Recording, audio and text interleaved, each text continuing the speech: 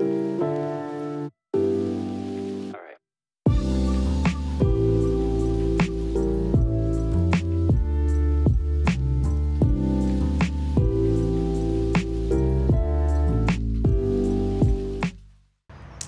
day 2. We had some breakfast this morning right beside our Airbnb. That was nice. We then hopped on a bus, took about 2 buses, maybe about 45 minutes. We're in North Vancouver now, and we just made it to the Cleveland Dam.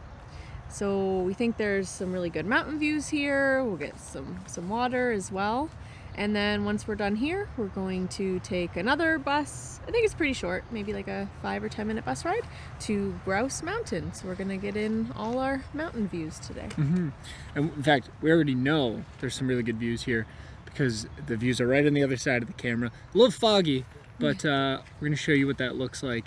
And Nick and Sabrina are just hanging out off to the side, messing around with the selfie stick and trying to make us laugh while we record this. And there Nick is. Sabrina not dancing anymore.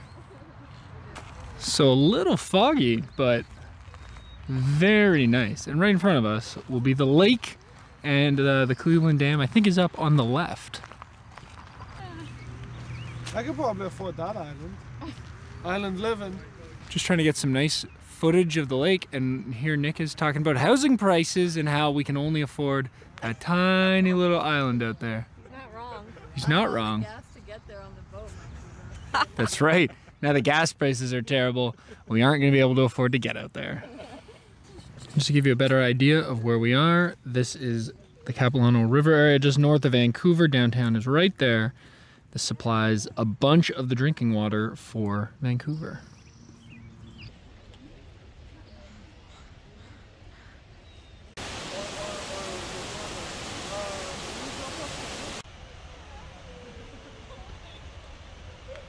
All right, so the view from the Cleveland Dam, super nice. There's a ton of nature and trails around here.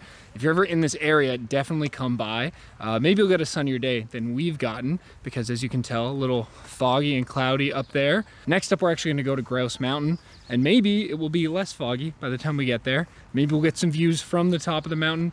I think we're gonna walk up it and take the cable car down, but we also don't really know what we're getting into. So when we get there, we will probably have a better sense of what we're gonna do. So we're at Grouse Mountain. I'm aware that before I said we were gonna walk up the mountain, I should have used the term hike. And as we look around and we see people with calves the size of tree stumps, I think it's making us question our decision whether or not we're gonna hike up. What do you guys think? What are we gonna do? I don't know. I'm not scared. I'm a little scared. Scared, okay. Yeah, so we're gonna scope things out a little bit. Oh, there's Natasha. She made it. How do you feel about the hike at this point? I feel like fine about it right now, like a little optimistic. But are you seeing these people with legs the size of tree trunks? Seeing like people like very well dressed for Yeah, it, yeah, and I'm yeah. like, oh, So, I don't know. All right, we'll see what happens. We've decided we want legs like tree trunks, so we're hiking up. And then when we get up there, there's like a lumberjack show and grizzly bears and other things. What else? And then we can go to the highest point. The highest point of the mountain. On a gondola. Yeah. Wish us It's gonna luck. be good. Should be really fun. Here for the tree trunk. Tree trunk legs. Let's go.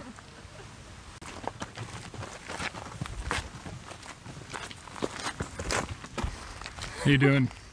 I'm already tired, but it's okay. We've been walking for like 3 minutes, maybe not even. Sabrina pointed out this must be the T-Rex holding pen.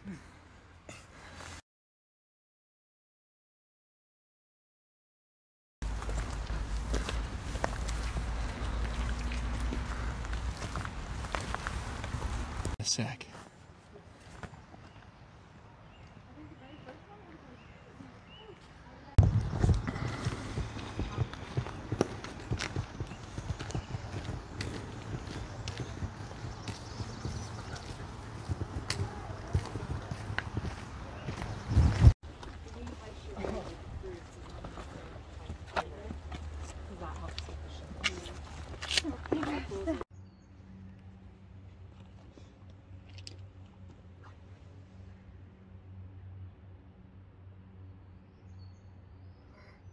tenth of the way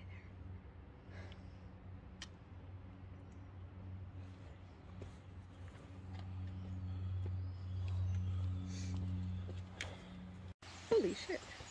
I think I just got a mosquito bite on the forehead. That's not gonna be good.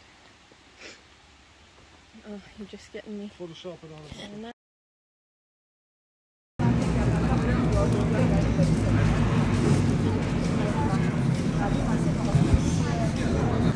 So we were wrong. We cannot walk up a mountain right now in the shape that We we're are in. not those kind of people. The girl who sold us our tickets told us that the first quarter of the way up was the hardest out of all of it. And then we got a quarter of the way up and it said, "You've done the easiest part. It only gets harder and steeper from here." We were lied to And in British Columbia. And I was like, can't do it. There's no way I could do this 3 more times. So we climbed back down the mountain, bought additional tickets so we can take the gondola up, and we're about to get on it right now. Yeah, literally it's right behind us. We're gonna board that. And then when we get up top, we'll go do all the fun stuff we were gonna do if we had climbed the whole way.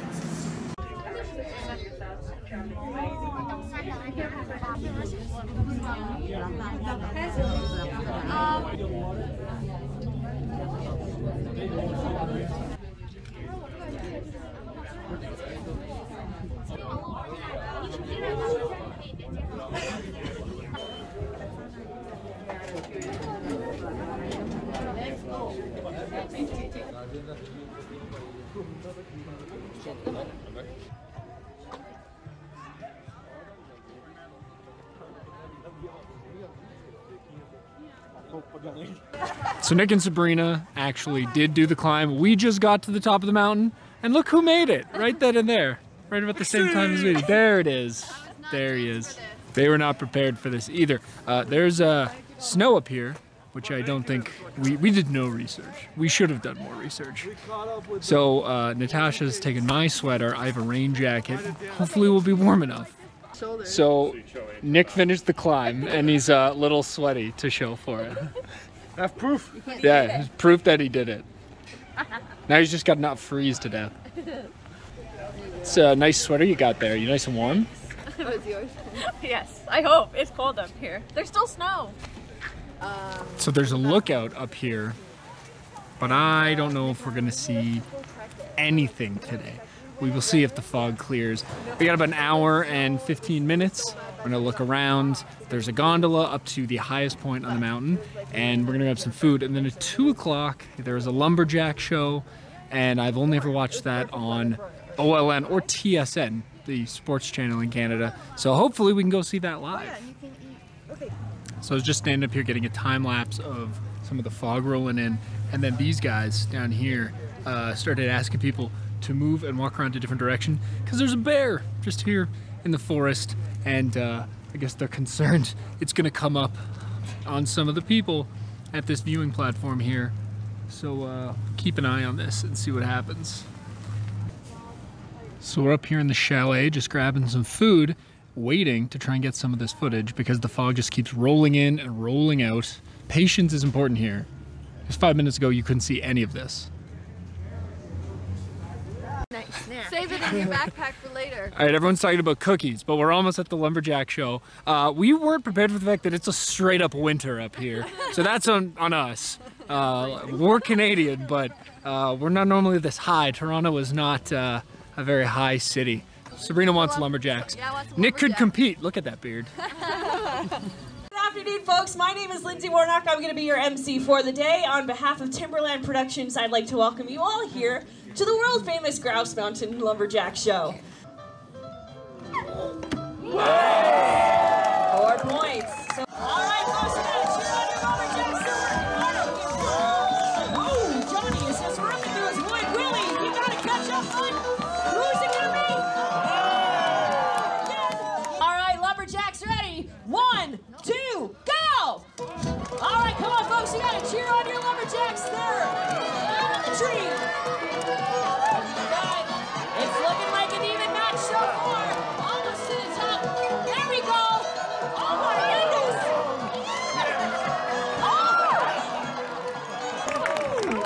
Coming down was ridiculous. That was crazy. Ridiculous. That was amazing. What?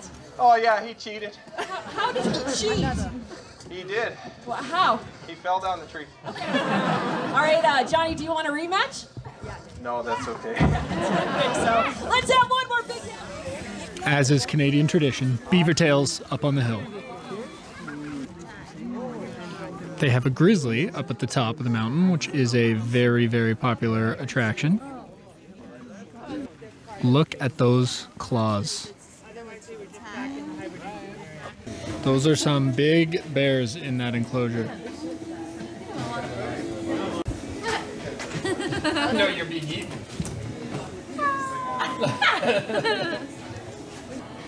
Your coffee's in the way. I can't see anything. I'm losing it. But ridiculous. It's wild. Guys, look to your right. We're going to the top of the mountain. Everybody, wave at our neighbors. Bye, neighbors. I'm game. You could try. You should be able to do it. And that's when I'm like, oh, look, it could fit under here. All right, just step off on the red line. Thank you. Moving towards. See ya. Everybody made it. Run, run, run, run, run, run, run, run.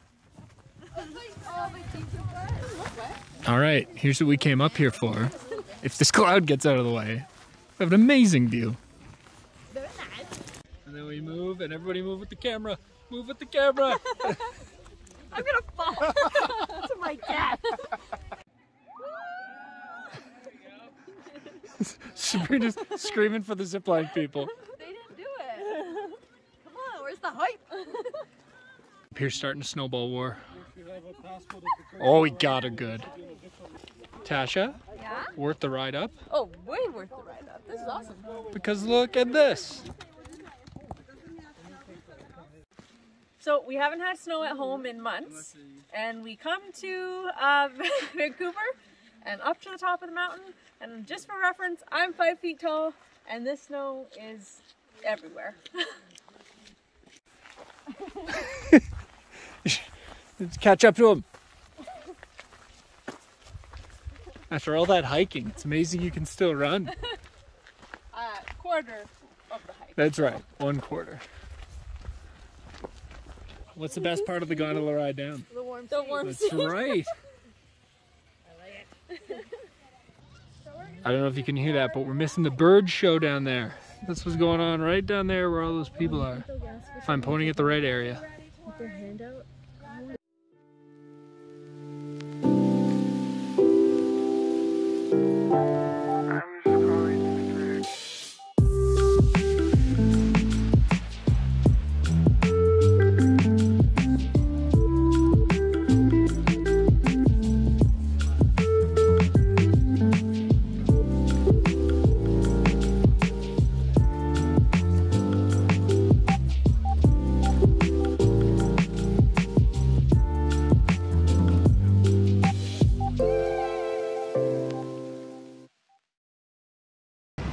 So we left Grouse Mountain and we took the free shuttle, which is amazing, and it dropped us right off at Canada Place.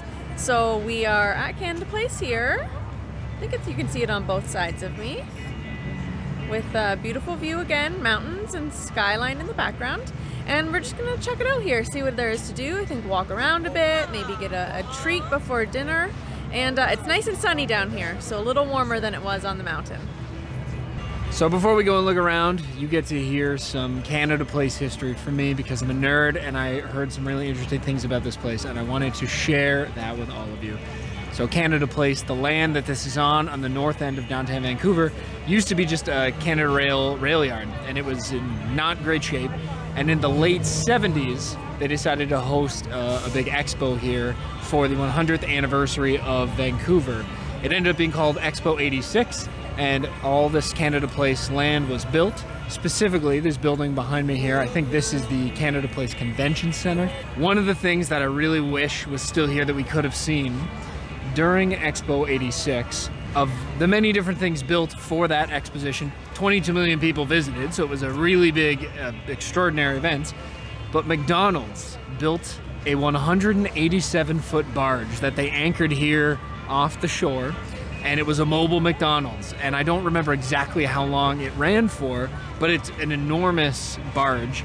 That barge still exists, but it is totally abandoned, and it's 60 kilometers or 60 miles up the Fraser River, far enough away that we can't go look at it. Not that you can go inside or anything like that, but it's this abandoned barge that's just anchored there. There's a really good YouTuber by the name of Bright Sun Films. He's a Canadian guy from Burlington, and he makes these mini documentaries about abandoned places. He has made 2 different videos about McBarge, as it is lovingly called, which are so good, and I highly recommend you watch these videos. I will link them in the description of this video because I want you to experience the same joy that I did when I first heard about McBarge. And we are at the place where it was anchored. Maybe it was anchored right there. We don't actually know. So anyway, we're gonna go take a look around and hopefully get to see what this place is like. These people are just following me. They don't know where they're going. Look at Sabrina. She doesn't have a clue. Apparently this is a great spot for prom photo shoots. So sparkly. I'm kind of blown away here. This is a Chevron gas station. Just in the middle of the harbor. What I assume is a Chevron gas station for boats. I've never seen a floating gas station before. No. Well, yeah, also something very different here. They have tons of float planes that just take off from this harbor, head over to Victoria Island and other parts of the BC interior.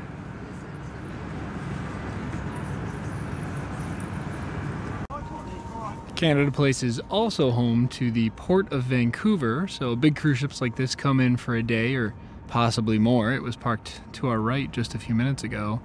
And actually, if I pan to the right, Vancouver, of course, is a massive shipping and receiving center for all of Canada. Pretty much everything that comes into Canada from the west coast comes through this port right here. Obviously, one big container ship in the port. And you can't see it from here, but when we were up on Grouse Mountain, over on the other side of Stanley Park on the left here, there's a bunch of container ships that are just parked in the harbor as they wait for their time to port.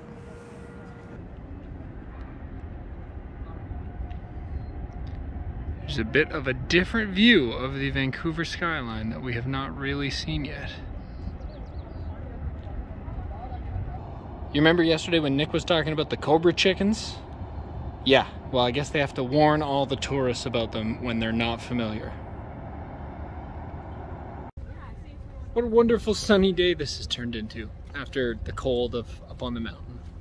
Looks like we're gonna head back to our Airbnb for now. So people wanna shower, get ready for dinner. And then there's some talk about sushi, but not quite sure yet what we're gonna do. Found our dinner. Okay, so we're winding down for the day. We got back from, where was the last place they saw? Canada Place. Canada Place. We got back from the Canada Place like pier down there, port I guess it's called, and went back to our Airbnb, freshened up, you know, the whole thing, and then we walked like 100 meters from our Airbnb and got what's supposed to be the best donair in town. We're at a park, we're gonna eat it, relax, maybe catch a sunset, grab a couple patio drinks, and yeah, enjoy our cheap eats for the night. We lost Nick, he had to go buy water, but Sabrina's starting without him. She doesn't care. He's the reason. That's right, with her falafel meal. Bye, Sabs.